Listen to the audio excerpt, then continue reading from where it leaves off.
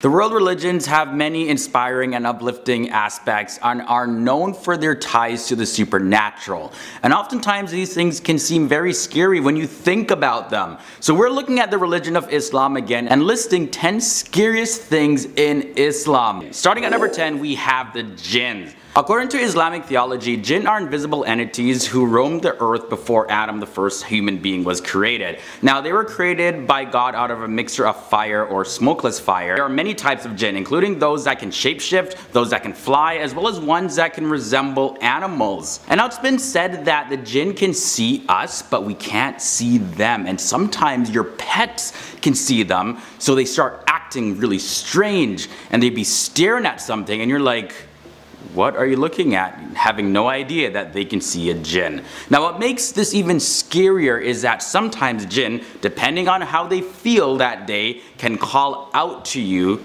and they can sound like one of your relatives or close friends. Then there's the recording angels. Karaman Ketibin, or the recording angels, are also another pretty scary thing in Islamic belief. Not that the beings themselves are scary, but what they do can sometimes leave a person terrified depending on what they actually do. So let me explain. So there's two types of recording angels, and they record everything that a person does. Like, I mean everything, and not just like an overview summary of what they did or said, but really a detailed, in-depth report. It's the ultimate biography. So if you think about it, you just look back into your life at all the bad stuff that you've done, whatever it may be, that Karaman Ketibin angels, yeah, they recorded it even though you thought no one saw you or thought no one heard you. And that's what makes this earn a spot on this list. Number 8, we have Dajjal. Now Dajjal is known as the false messiah, so similar to Christian theology, and also known as like a liar or a deceiver.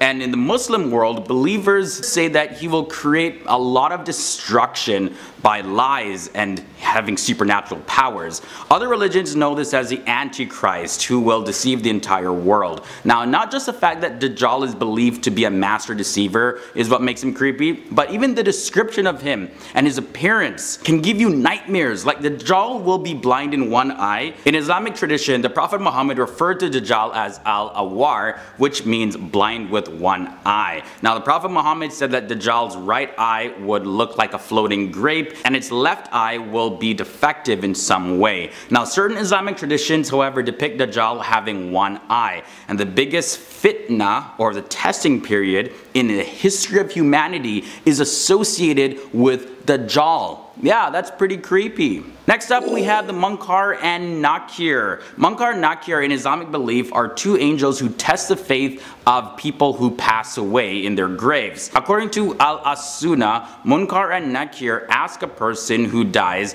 who is their Lord and what religion they follow and who is the Prophet. And a believer would answer these questions, but an unbeliever cannot answer them. Now those who are deemed righteous will say, of course, Allah or God, and mention the Prophet Muhammad is a messenger, and they'll be allowed to rest in peace until the final day of judgment. But those who don't answer or answer differently, or who don't truly believe, will continue being punished like while they're passed away, waiting for the final judgment. Now it's like that pre-punishment phase. You know, like when you do something really bad and your parents say to you, you know, wait till I get home to deal with you. And you know, that time that you're waiting for your mom or dad to get home to deliver whatever punishment they're going to be delivering, you know, sometimes that period is more punishment than the actual punishment. Now it may not be that way in this scenario, but the idea that loved ones may not be actually resting in peace can be a pretty scary thought. Next up at number 6, we have the smoke. Okay, so among the major signs mentioned by the Prophet Muhammad is the smoke. And Muslims believe that God refers to this event in the Quran saying this: "Then wait you for the day when the sky will bring forth a visible smoke covering the people. This will be a painful torment." And that's in the Quran, Surah 44, verses 10 to 11. There's also a hadith where the Prophet Muhammad said, "Verily your Lord has warned you concerning 3 matters. The smoke that overtakes the believer like a cold and overtakes the disbeliever and makes him swollen until it comes out of his ears." So just imagine for a moment, it's all pitch black, you can't see anything, and you're coughing, you're not able to breathe properly, and your body starts swelling up, and you're in so much pain, and you can't make it stop. Very creepy. Halfway to number 5, we have earthquakes. So we all know the effects that an earthquake can have, and what makes them so destructive is that no matter what structure you've built on land, it's no match for an earthquake. It definitely will collapse. Not to mention that earthquakes in large bodies of water are known to cause tsunamis. Now in the Hadith Bukhari volume 9 book 88 it says, "The hour will not be established till earthquakes will increase in number." So when you take a look at the stats, between the 11th century to the 18th century there have been 64 earthquakes, right? And in the 19th century there have been 47 earthquakes, and in the 20th century there have been approximately 319 earthquakes, and then in the 21st century there has been approximately 380 earthquakes. So earthquakes definitely vary in magnitude, and not all of them are deadly. However, Muslims believe that we are living in the end time signs right now, since the increase of earthquakes is believed to be a major sign of the end in Islam. Yet no one is certain how much more the frequency of earthquakes will increase, or even how much their severity will increase. Okay, moving on down to number 4, we have the angels of death. So let's get into this one. Naziat and Nashitat are two classes of death angels that are subordinate to Azrael, who is the archangel of death. Now these angels are responsible for taking the souls of those who pass away. Naziats are ordered to take the lives of unbelievers by force, and the Nashitats take their life away gently. So the question always is are you gonna go swift and painless, or is it gonna be slow and painful? That's a creepy thought. Number 3 brings us to Iblis. Now Iblis in Islam is the name of the devil, which is a counterpart to the Jewish and Christian Satan. Now he's a demonic creature, and he runs wild on humanity to spread evil and misery, and in some cases the name Shaitan is used to refer to Iblis specifically. Now at the time of creation, God ordered the angels to bow down in obedience before Adam, and Iblis refused, saying that he was better because he was created from fire and Adam was created out of clay. So because he acted so prideful and disobeyed God's commandments, God threw Iblis out of heaven, and his punishment was postponed until the day of judgment. And Iblis, who became the ruler of the jinn and also became a jinn himself, he tempts people to do evil. And according to some Islamic beliefs, apparently only animals like donkeys can see Iblis, and Iblis sometimes appear as a human form to carry out certain tasks like recruiting other followers. So yeah, you may run into someone on the street and could be the devil. Number 2 is jinn possession. So I spoke about jinn before, right, in this episode. Now it's one thing to see a jinn and to hear one, but it's another thing to be under the control of one. Now not all jinn are evil according to popular Islamic belief. However, the scariest thing about the jinn who are evil is that they can actually possess human beings. Oftentimes people who are possessed by jinns may not necessarily be in a whole lot of pain or look like how people look in the movies. However, individuals may get super angry or feel like they're forced to act in a certain way without being able to stop themselves. So exorcisms gotta happen. You gotta go through that whole process, and some possessions definitely are very violent, where people's eye colors change and other physical changes happen in their body. Definitely creepy. And the final scariest thing in the religion of Islam is hell, or Jahannam, is the ultimate punishment for non-believers. After the disbeliever is no longer under the punishment of Munkar and Nakir, their punishment will then continue in hell. But this time, they'll be alive and fully able to experience their punishment. Hell is described as being extremely boiling hot, and the suffering will continue for disbelievers as long as God sees fit. And it's said that despite the intense physical pain experienced in hell, the worst of all the torments is people's separation from God. Muslims view the religion of Islam as having all the teaching that someone needs to live on the right path.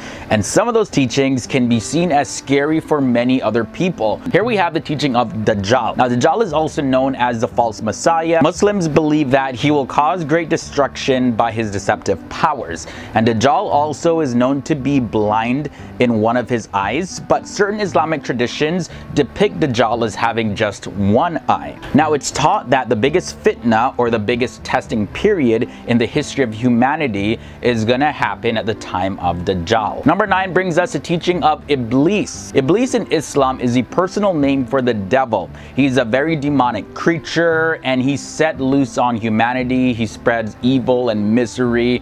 Everything bad, pretty much. Islam teaches that Iblis's punishment is postponed until the day of judgment, and Iblis sometimes can appear in human form, and he does this to carry out certain tasks like recruiting new followers. Jinn possession is at number 8. Now, not all jinn are evil according to Islamic belief. However, the jinn who are evil, that's the type of jinn that would possess a human being. But you know, oftentimes people who are possessed by jinns may not be in agony and pain and screaming and with cuts on their face and going crazy like in the movies. However, individuals, they may get really angry or feel like they're forced to do certain actions without even being able to stop themselves. So there's varying types of jinn possession, but this is one of those teachings in Islam that can get pretty scary for some people. Next up is the teaching of hell. Hell is the ultimate punishment for non-believers according to Islam. Hell is described as being extremely hot. Like, people are going to be boiling there, and there's going to be a lot of suffering, and it's going to continue for disbelievers as long as God sees fit. Now, it's said though that despite the intense pain that people are going to be experiencing in hell, the worst of all their torments is going to be realizing that they're separated from God. Moving on to the teaching at number 6, this involves Munkar and Nakir. Munkar and Nakir in Islamic belief are two angels who test the faith of those who passed away in their tomb. Munkar and Nakir, they ask a person when they pass away who their Lord is, as well as what is their religion, and also who is their prophet. Now, a believer will answer these questions according to the Islamic belief. Now, unbelievers, they cannot answer these questions, but there are people who are going to give an answer, but they answer in a different way, or some of them actually don't even really believe what they're answering. Those are going to be the ones that will continue to be punished while they're in their graves, and their punishment while they're in their graves is going to last up until Judgment Day, when they get their final punishment. Moving on to number 5, natural disasters. Natural disasters, according to Islam, are believed to be warnings for those who are sinners. Or in the Quran, you're going to find one passage that says this: "And verily, we will make them taste the near torment, the torment in the life of this world, disasters, calamities, etc., prior to the supreme torment in the hereafter, in order that they may repent and return." And you can find this, by the way, in Surah 32 verses 21 in the Quran. Next up at number 4, I want to talk about Gog and Magog. The people of Yajuj and Majuj, also known as Gog and Magog, are said to be very wild people. They're extremely vicious, and they like to destroy things like crops and trees and buildings, pretty much just everything in their path. They'll destroy people if they get in their way. According to Islamic teachings, there was a righteous man known as Zulkarnain, and he made a barrier which to this day has blocked the way for Yajuj and Majuj to come out until the day that they are going to be released from this barrier. But the teaching that is kind of scary about this is that only God knows that day. It could happen anytime. The next Islamic teaching that we're looking at involves Kiramin Katibin. This, by the way, is an Arabic term that translates to honorable scribe in English. These are two angels called Raqid and Atid, and they sit on human shoulders pretty much. I don't know if it's literal or symbolic, but what they do is that they write down everything that a human does or says. Now, on the day of judgment, each person's book of deeds will be read, and in that book, every small and great thing is recorded in there. But one thing to note though is that all the actions before adolescence, they're not included. Now, over in the Quran, it says this: "That day the people will depart separated into categories to be shown the results of their deeds. So whoever does an atom's weight of good will see it, and whoever does an atom's weight of evil will see it." That's taken from Surah 99 verses 6 to 8. The teaching at number 2 is the Daba. The Daba, similar to Christianity, is referred to also in the Bible as the beast. Now the Daba though is generally thought of as a creature that will appear during the end times, and it's one of the major signs of the day of resurrection in Islam. Now the role of the Daba will be to pretty much distinguish the believers from the non-believers. This beast will have the power to light up the faces of the believers, and he'll be stamping the faces of disbelievers. The beast also will be seen for the first time after the sun rises over in the west instead of the east. And the final scary teaching is the teaching of the smoke. When you look at the Quran, Surah 44 verses 10 to 12, you're going to find a passage that says this: "Then wait you for the day when the sky will bring forth a visible smoke, covering the people. This is a painful torment. Our Lord, remove from us the torment. Indeed, we are believers." It was also mentioned in the hadith that the Prophet Muhammad described the smoke as a peaceful wind causing all the believers to die. So in a way, they're being protected from the torments of the final hour. For the disbelievers though, this is going to feel like a huge punishment for them, because it will be a great punishment for them. Now the Quran makes multiple mentions of angels. For the most part, Muslims believe that angels were created before humans just for the purpose of carrying out the orders of Allah. As well as these angels, they communicate with human beings. Angels are immortal beings and they're made out of light according to the religion of Islam, and some of them also have wings. They're very pure, they cannot sin, and it's believed that they have no free will and they always obey the will of God. There's also the supernatural belief of fate coming in at number 9. The Qadar, meaning fate or predestination, is based on 4 things in the religion of Islam. There's knowledge, like for example, the knowledge that Allah knows what his creations are gonna do, simply because he's all-knowing, he knows what's gonna happen, he sees the future. The second is writing, like for example, like Allah has written the destiny of all creatures. There's also the will, and that pretty much is that what Allah wills happens, and what he does not will does not happen. Nothing happens in the heavens or on earth outside of his will. And the number 4 is creation and formation. For example, the belief is that Allah is the creator of every single thing that exists. And this of course includes people who follow the will of Allah, and they do their actions in a real sense, and he is the creator of them and of their actions. The belief of heaven comes in at number 8. So according to the Quran, Jannah is paradise, and it's a garden of everlasting bliss, and it's a home of eternal peace. Now the term paradise sometimes is used synonymous with heaven, although heaven does have other implications in the religion of Islam. Like for example, there's a belief that there are 7 heavens, like the sky is considered a heaven or outer space is considered a heaven. But for this belief, I'm referring to heaven as it relates to paradise. Muslims believe that it's really up to Allah to decide who inherits heaven or hell at the judgment. So based on how well you lived your life on earth will determine where you go. Either you go to one of the levels of heaven or not. You may end up going to hell or Jahannam, which I'm going to be talking about next. Hell is at number 7. Hell or Jahannam is the ultimate punishment for all those who do not follow the will of Allah. Now, according to Muslim theology, disbelievers in the grave, they're actually punished as well, but their punishment will continue in hell. But this time, they will be alive and fully able to experience their punishment. Hell is described as an extremely boiling hot place where there is suffering, and the suffering of these disbelievers are going to continue for as long as Allah sees fit.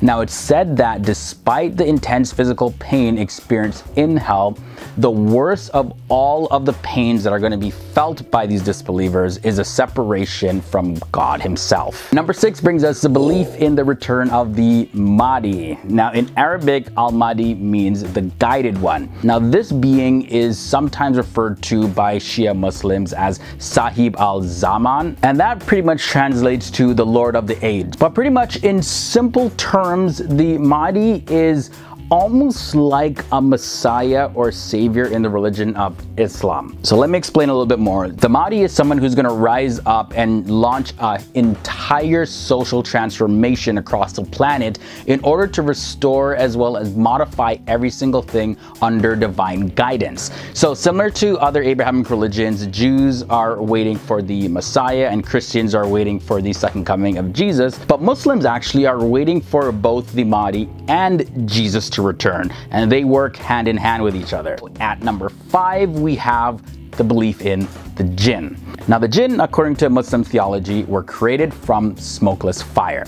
The jinn are beings that Allah created before humankind, and the jinn, unlike angels, actually have free will, similar to human beings. So therefore, some jinns are believers and others are disbelievers. Over in the Quran, Surah 72 verses 14, it says, "And some of us, jinn, are Muslims, and some of us are disbelievers who have deviated from the right path. And whosoever has embraced Islam, then such have sought the right path." Now we can't talk about angels and jinn without talking about the ultimate enemy, the devil. So Iblis in Islam is the personal name of the devil, which is comparable to the Jewish and Christian Satan. Now he's a very vile creature, he's a jinn as well, and pretty much his job is to spread evil and misery across the planet. At the time of creating human beings, God ordered all the angels to bow down in obedience before Adam, the first created human. Now Iblis, who is of the jinn, he refused to bow, claiming that he was much greater and nobler because he was made out of fire, but Adam was made out of clay. So because of this prideful act and disobeying this command from God, God cast Iblis from among the presence of the angels, but Iblis's punishment though is postponed until the judgment day. Iblis, aka the devil, who became the ruler of the jinn, which is also referred to as the shaitan, he tempts people, like I mentioned, and causes misery around the world. It's also held by Muslims the belief that Iblis can sometimes take on the form of humans to carry out certain tasks and even recruit followers. Witchcraft comes in at number 3, and I do gotta clarify though that this one is a little bit different because it's acknowledged by Muslims as being a real thing, but it is actually not to be practiced by Muslims. So learning witchcraft and practicing it is a sin in Islam. In Surah 2 verses 102, it goes as follows, "And they followed instead what the devils had recited during the reign of Solomon. It was not Solomon who disbelieved, but the devils disbelieved, teaching people magic and that which was revealed to the 2 angels at Babylon, Harut and Marut. But the 2 angels do not teach anyone unless they say, 'We are a trial, so do not disbelieve by practicing magic.'" And the end part of that passage says this, "Except by the permission of Allah, and the people learn what harms them and does not benefit them. But the children of Israel certainly knew that whoever purchased the magic would not have in the hereafter any share, and wretched is that for which they sold themselves if they only knew." Supernatural belief at number 2 relates to the Kaaba. So according to Islamic tradition, there are actually 2 Kaabas. It's often referred to as the frequented house, or a house which is situated on the 7th heaven, which is directly above the Kaaba on the earth. So one's up there, one's on the earth. And apparently angels travel to this Kaaba in the sky, similar to how Muslims conduct the Hajj pilgrimage every single year to Mecca. Now the Kaaba on earth is actually a replica of the one up in the heavens. It's believed that angels perform prayer there, and every single day thousands of angels visit it. Now this practice of them visiting the Kaaba in the heavens is going to continue until the day of resurrection. And finally, the supernatural belief at number 1 in this episode is exorcism. And now jinns and unseen beings can actually enter human body physically and haunt them mentally, causing a lot of pain and torment for them. But normally in Islamic exorcism, the possessed person lies down while a very skilled therapist, they place their hand on their head and they recite verses from the Quran. Now the azan, which is a call to prayer, is also sometimes read. And by the way, if you didn't know, exorcisms that are conducted in the religion of Islam are part of a larger body of Islamic alternative medicine called prophetic medicine.